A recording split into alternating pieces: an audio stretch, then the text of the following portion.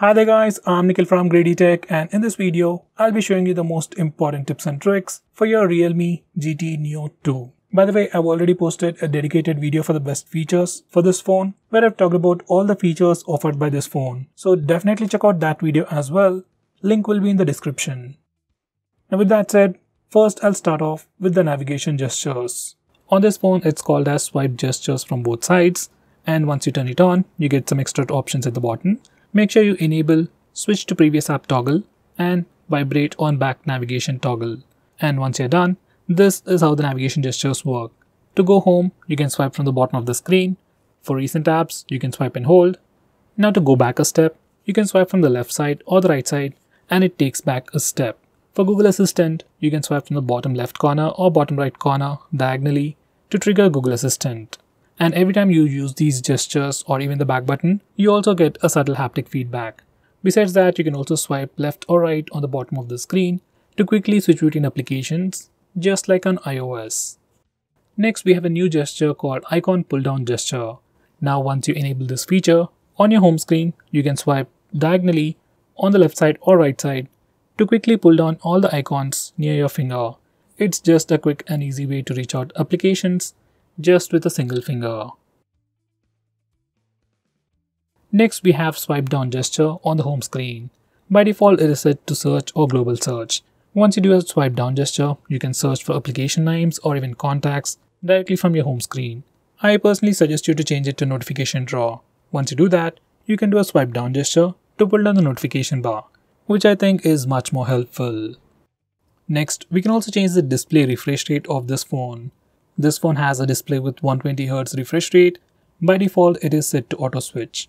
It can save some battery, but sometimes can give you an inconsistent experience. So I'll suggest you to stick with the highest refresh rate. It affects the battery a little, but gives you a much more consistent experience. Next, we got some new live wallpapers. Some are just like videos on loop, some wallpapers react to your touch, and some change depending on the time. For these wallpapers, you can just touch and hold the wallpaper for a quick preview. Right now we can only use the install live wallpapers. In future, we might be able to use a regular video as a live wallpaper. Next, we have dark mode. You can enable it from the notification toggles or directly from the display settings. And once you enable the dark mode, all the system UI elements change to dark mode. Even some of the stock applications like phone dialer, messaging application also change to dark mode, and even some Google applications like Play Store or YouTube switch to the dark mode automatically. Dark mode helps your phone look much more cooler, helps you save some battery, and puts less strain on your eyes at night. Next, we have always on display. Now just like the name suggests, it's a feature that puts a clock on your lock screen all the time. Now here's a quick preview. From settings, you can also change the clock styles, and you can also schedule it to automatically turn on and turn off at a specific time to save a little bit of battery. Next, I'm going to show you different ways to take a screenshot on this phone. So first, we have the normal way where we can use the buttons. Just press the volume down and power button both at the same time to take a screenshot.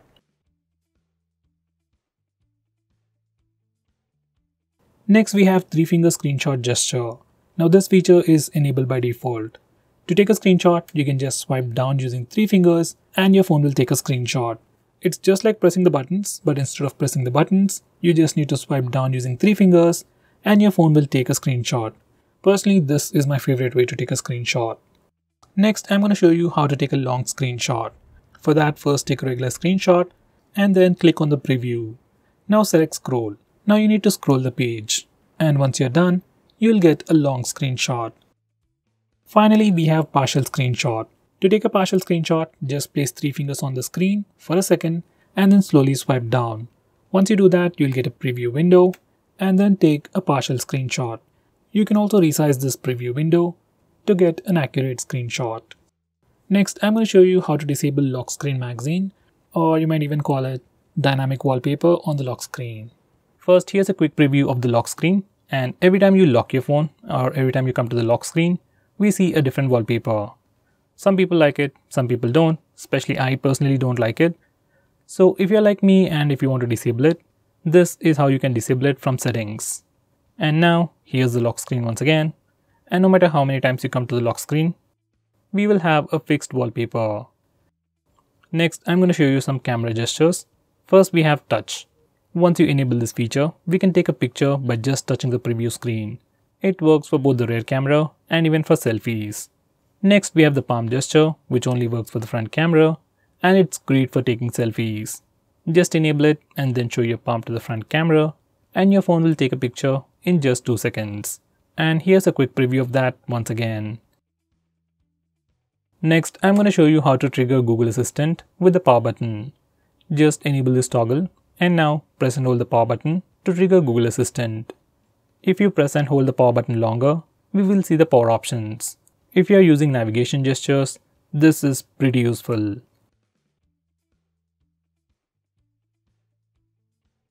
Next, we have some important screen off gestures. We have things like double tap to wake. We can also draw a note to open the camera application. Next, we can draw a V to turn on the flash. We also have more like music controls and custom shortcuts. But most of the time, I just draw V to turn on the flash. And to turn it off, we can press the power button. Next, we have a pretty cool shortcut to start or open split screen mode. This feature is enabled by default. Just make sure this particular toggle is enabled. And if it is enabled, you can just swipe up using 3 fingers to open the current application in a split screen mode. Now this is an Oppo phone, it's not like other phones, so some of the applications will not support this feature. With that said, most of the applications, especially third-party applications, do support split screen mode. Next, I'm going to show you digital well-being. Now this is a feature from Google and you can find it in settings. This feature analyzes your phone's usage and gives you a complete report. It shows you how many times you've unlocked your phone, how many notifications you've got, how much time you're using your phone, and which apps you're using the most. So with all this information, you can know your usage and you can also limit your usage using this feature, which is a pretty cool thing. So let's say if you don't want to watch videos on YouTube for more than 1 hour in a day, we can put up such restrictions using this feature. Next, we have wind down. This is another feature from Google, which will help you sleep faster at night. Using this feature, we can schedule our phone to turn on grayscale mode and do not disturb mode automatically at a specific time. This is something I would definitely recommend you to try. Next, I'm going to show you how you can change your default apps. Whether you want to change your default launcher, default browser or anything, for that we need to first go to settings. Once you're in settings, select app management, then select default apps. Now from this page, you can change your default launcher, default SMS application, browser and so on. I would definitely recommend you to change your default browser to Google Chrome. Next, I'm going to show you how to display the battery percentage on the status bar. For that, go to settings, then select notification and status bar, and then enable this toggle. Once you do that, we can see the battery percentage on the status bar. In the same way, if you want to see the network usage on the status bar, enable this toggle. Next, I'm going to show you how to display the RAM information on the recent apps page. For that, go to settings, then select additional settings, and now enable this toggle. Once you do that, we can see the RAM or memory information in the recent apps page. Next, I'm going to show you how to record the screen on your phone. For that, first go to the toggles, and if you can't find the screen recording option, you need to click this button over here and search in the extra toggles. We have a dedicated toggle called Start Screen Recording. Just bring it up. And now we can start video recording just by using this toggle. Just click it and screen recording should start in 3 seconds. If your phone asks for any permissions, just grant them all. Next, I'm going to show you how to stop applications from automatically restarting in the background. For that, you need to first open Phone Manager. You can find it on the home screen or in your app drawer.